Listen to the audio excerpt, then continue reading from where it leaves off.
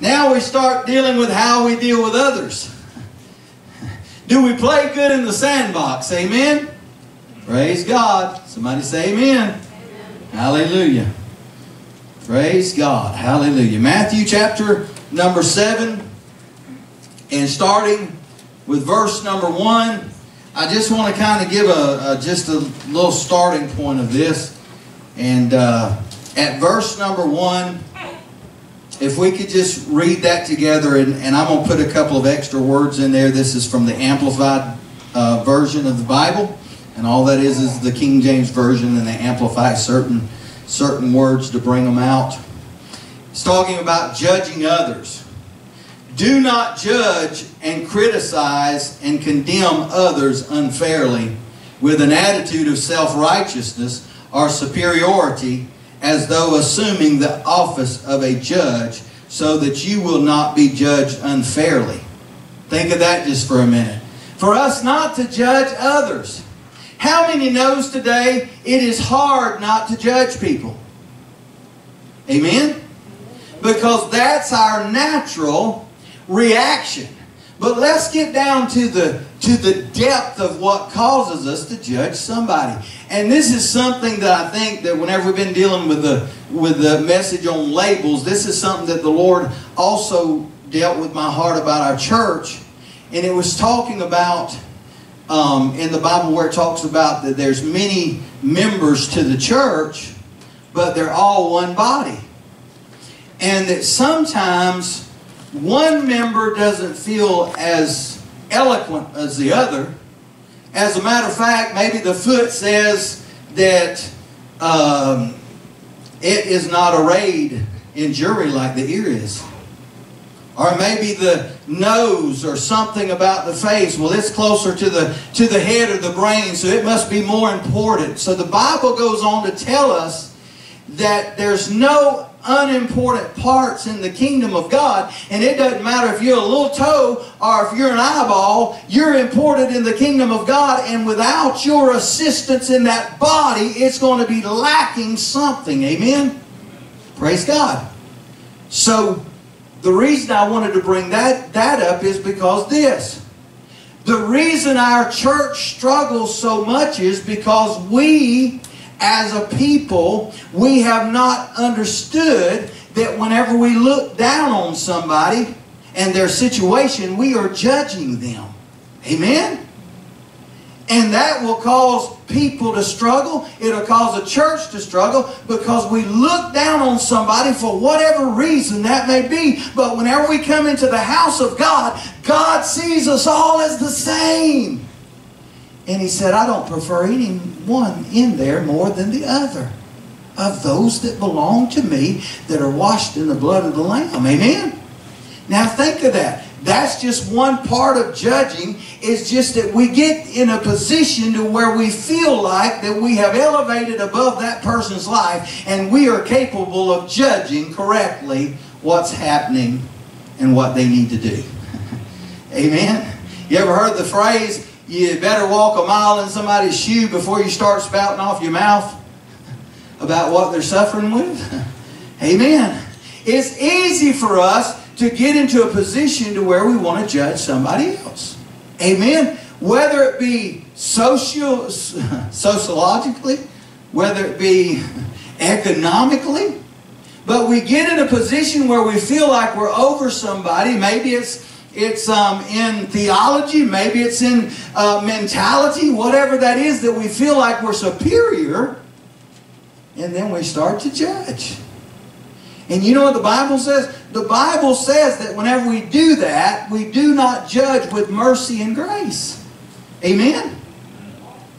And then it says, if we're not careful, then God's going to turn around and judge us with that same attitude. Woo! Amen? Because how many knows this? Usually when we judge somebody, it's when we want to pull them down a few notches. Amen. I like the way you are with me tonight. This is getting better than I thought it was. Amen. Praise God. You ever get to a place that people ain't saying much amen, that's where you need to stay for a little bit. Do not judge and criticize. or condemn others unfairly with an attitude of self-righteous superiority, as though assuming the office of a judge, so that you will not be judged unfairly. For just as you hypocritically judge others when we are sinful or unrepentant, so we will be judged in accordance with our standard of measure and used to pass out judgment. And judgment will be measured to us according to what we judge them with. Now, I'm going to tell you something, friend. When I get to heaven, I want to be judged with mercy. Amen. I don't want to be, I don't want to be a hard person on this earth. Can I tell you this? What it happens when we become judgmental of others? We become hard. We're unmoved. We lose our compassion for others. We lose our passion for the Lord. We lose the fire. We lose the desire when we begin to judge others. But if we're not careful as a person and as a society, when we start to do that, then every time the Lord wants to do something in us, He's going to have to bring us to that place that we learn how to treat others without judging them. Amen? Let's go on just a little bit further. Now this gets a little bit interesting here as well. Why do you look, verse number 3, why do you look at the insignificant speck that is in your brother's eye, but do not notice and acknowledge the egregious log that is in your eye? Think of that. We see a speck in somebody else's life. In other words, something small in their life. When we're walking around, and one commentary said you're walking around with a telephone pole sticking out at your eyeball. And you're saying, hold on, I got a shadow here. Hold on just a minute. I got a little bit of shadow here. Oh, there's that speck. Yeah, I knew you need to take care of that. Yep, right there. Right. Oh, that isn't a speck. That's where the BB hit. I'm just picking at you, brother. I love you. Hey, praise the Lord, but we got that beam. We can't see right. Amen. How many knows the shadow alone will be of trouble? But that's what we do. Man, we're over here trying to tell everybody else what they're supposed to be doing. Let me tell you, that's what's hard whenever you're a pastor, because let me tell you something, whenever you step behind the pulpit, you're sitting there, and the first thing I always want to say is, Lord, I can't tell nobody what to do because I ain't been doing the best in the world at times. But there comes a time that you stand behind the pulpit and you say, I just got to speak for the Lord. And this is where the line is. And whether you're on it or I'm on it, whether we're on the right side or on the wrong side, that's where the line is, and we're going to be judged accordingly. Amen? Amen? So be careful. Be careful, because it's easy. And once again, as I said, we have the ability. The thing about it is this. It doesn't matter if there's a speck in our eye, and it doesn't matter if there's a beam in our eye as well. We still need God to take care of it. Because if I'm reading this thing right, according to God's Word, whether it's a speck or a beam, it's wrong. Amen? It's sin. It's sin. So if we get to the point where we are not recognizing and we're not judging it accordingly, then we will not even recognize how to walk without walking in sin. So be careful. Be careful how that we allow ourselves to be pulled into the enemy's games, because here's the thing. If we want to look at anybody tonight, anybody, and say, if I want to judge my life accordingly, the only one that we have the right to put our life next to is Christ Jesus. Amen? Because if we want to elevate ourselves, we'll find somebody that we're living above. Maybe we feel like, and now I'm talking about spiritually speaking. Amen? They're new to the church. They're not praying as much as I am, so they're not quite to the level that we are, so we begin to be putting them in that position that they're spiritually below us. Amen? Do you understand what I'm trying to accomplish tonight? That we do these things, and it affects our life, And it's simple. The Lord told us to treat others the way that we would like for them to treat us. Isn't that the golden rule? Isn't that the golden rule? To do unto others as we would have them to do unto us. And listen, folks, the thing that happens is the enemy, what he does is he brings a grenade in and he throws it away, and it goes in the midst of people and it explodes. And instead of looking at the true culprit that just tried to blow up everything that God or whatever happens in our family or what happened in our life, all of a sudden what was meant for that, all of a sudden the Lord helps us to get over it. Amen. I can't do anything about anybody except for myself. And Lord, I can't worry about the speck in other people's eyes until, Lord, I get my life to where it needs to be with you. Amen. Praise God. Praise God. Amen. And can I tell you this? It helps us if whenever we recognize that we are dealing with people's lives, this is heaven and hell we're dealing with. Amen. This is the difference of people making it or not.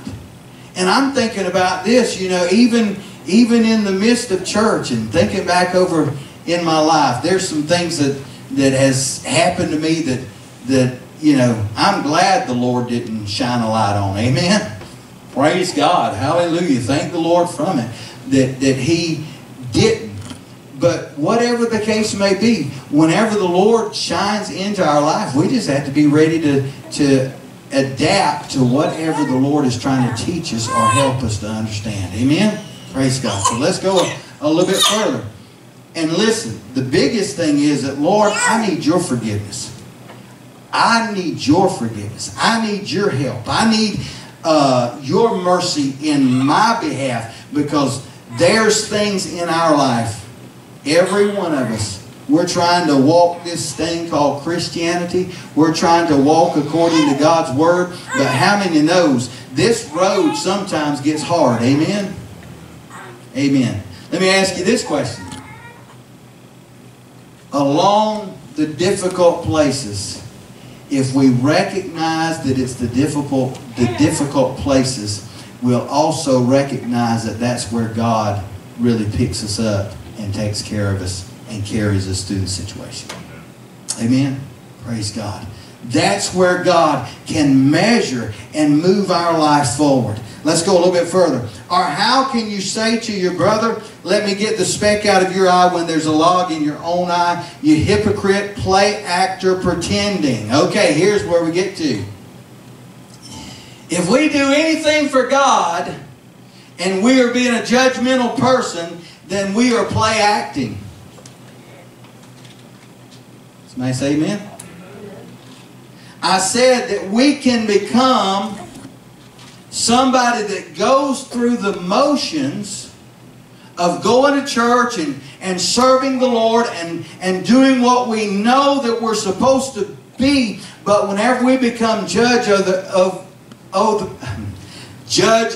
others, then we get to a position in our life where that the Lord, when we offer up our praise and thanksgiving, that God cannot be touched by our prayers until we get into a position of resolution or restitution. Amen? Get to a place. Let me tell you, we're living in the last days, and I don't care what you have, anything with anybody. I don't care if it's 50 years ago or it's 10 years. Get things right, because Jesus is coming soon, and whenever He comes back, the pretenders are not going. Amen? I don't know where the minister got it, but he said it like this. He said, we got to be contenders and not pretenders. We're contending for the faith, folks. And what good is it if we come to church? What good is it if we're going to get to a position to where we begin to look down or to look at others in a way that we think that we're better than they are? Let me give you another example like this. I went to a church where if you attended that church, Everybody in that church thought you were the most favorable person in the world. But everybody in the community thought they were a cult. And the reason why was because that we had gotten so much into going through the motions of the outward man that we had forgotten the repentance of the inward man. Amen? Let me tell you, I don't care what's happening around our life. It's time to make restitution. It's time to get restored. Whatever we need to do, because Jesus loves us with an everlasting love. But He's not coming back for us if we have not put everything under the blood, and we have not put on that white garment and prepared ourselves to be the bride as the bridegroom is about to come. Amen? It's that close, folks. Do we know even a scripture in the Bible that we were talking with somebody just the other day about the weather? It's been insane. We go to bed at night. It's 29 degrees. We get up in the morning. It's freezing cold. All of a sudden by noontime, it's 60, 70 degrees. All of a sudden, it fluctuates so much. And it brought back to my remembrance that said there's coming a day in the last days of where men would not be able to tell the seasons that we're in. I'm not talking about just the seasons for a couple of days. I'm talking about from day to day. We're seeing earthquakes in places we've never seen. We're seeing things set up like never before for the Lord to come back. I can tell you this. You know, there's a lot of circumstances and situations that's in the Word of God that God's working on right now and He's moving in. But that's what He has been beating upon my heart, is to make sure that everything that happens in our life, that we get in a position of where we are a child of God. That we're not that wayward servant that's done gone the wayside. We are a child of God, and we want everything. If there's something in my life, if there's something in your life tonight, we need to get it right with God. Put it under the blood. It's not worth it. It's not worth getting to a position where we get into a position where we judge and we try to put others underneath us. Amen? Praise God. We're all equal in the eyes of God. And you know what that means? The same way that we can lay hands on the sick and they can recover, the same way that God can use me or use Brother Wesley or use Brother Ricky is the same way He can use anybody in this building, is whenever that we believe in God, and we don't have to just have one person that is a spokesperson for God or one person that God moves through. Let me tell you something. He works and moves through all of us, and we've got to be in tune with the Lord. Brother Ricky said it this past Sunday. We were talking about Sister Rhonda not reading that scripture. And whenever she read the scripture, she knew that morning that she was supposed to read that scripture, but she got into the position of that she was about to read it, and she said, I really don't want to read it. And she made the decision that she was not going to read it. But as he said, when she read the scripture, something began to happen in this building. And me and him kind of talked about it afterwards. Is, why'd you wait so late? Amen. But it doesn't matter, because it doesn't have to come through the pastor. It can come through all of us. But if we're not where we need to be with God, and we let that moment pass, all of a sudden we miss the ministry that God has meant for us. Let me tell you something, friend. Wouldn't you much rather, and I'm just saying this in general, wouldn't we much rather be a minister of the gospel that goes forth and prays for people and goes forth and does the things that God has asked us to do? Let me tell you something. There is a such thing as being a judge in this world. It is a man or a woman that sits on a bench, and they have to judge people's lives. They have to judge things that is going on, and they have to do what they have to do. But you know what? One day they'll have to give an account before God as being a judge on this earth. That's what the Bible says. The way they treat, it's not a free pass. See, everybody thinks that the judge is a free pass. But no, in the Bible it said they'll have to stand before God the way they judge people. Whether they judge with compassion or whether they judge with just the law. How many knows this? The law can't do nothing but just point out your sin and just tell you you're wrong. That's all the law can do. You're a sinner. That's the law. But the grace of God, it comes in and says, look, this is the law that's been broken. But here is the grace and the mercy that God has given in His only Son that brings redemption or brings that place. Let me tell you something, friend. There's nothing ever any worse in this lifetime that you'll ever have happen to you than to have where you're sitting before somebody else and they have to judge you. That's the worst feeling in the world. I love you, brother. It is. Let me tell you something. That's the worst feeling in the world, and you sitting there. Let me tell you something, friend. It doesn't matter. It doesn't matter. You know what? He's done what He was supposed to do, and He's paid His debt. And you know what? In God's eyes, He's clean. Right. Amen? And it better not be anybody in this church that ever brings that up as anything in his life to say, look what happened. You do that, you'll have a fight on your hands, folks. Amen? Because that's how we got to take the things that God is placing upon our heart. We got to recognize this thing stretches from glory to glory, not just from law book to law book. It's the heart that God is asking where is today. You see, because this is the last thing that I just like to say tonight. The heart is this. If I've been serving the Lord and I get into His Word and I'm reading it and I get on my knees and I've been fasting and I've been praying, Lord, use me for Your glory, use me for Your honor, and get my life and get my heart in a position of where God can speak to me. Amen? That's me. That's the way that I know how to do everything that we've ever done as a church. Is just to get in a position to where we hear God's voice again. Sometimes we're so busy trying to get things going back again that we're not listening to see if God is speaking to our heart or speaking in our spiritual ear to speak to our heart and say, look, slow down just a little bit. We can't do anything about this. And each one of you is fixing, we can't do anything about this until we allow God to do something with this. Amen. I'm talking about all of us. I'm not just talking about the pastor. I'm talking about all of us. We can't do nothing with this. And listen, this is where our heartbeat is. We see all those that are going through struggling and all those that are sick and all those that are having difficulties in their life and getting to a position of where we just get to a point. I wonder to myself, there's been so many that's come through this church.